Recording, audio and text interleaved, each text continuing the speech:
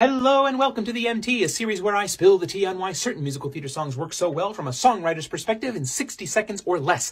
Today we look at Nobody's Side from Chess. Now make no mistake, this is largely a pop score, and so some of the rules that normally apply are thrown out the window, but there is still a specificity in the writing that is very much in line with mainstream musical theater. Take a listen to this. What's going on around me is barely making sense.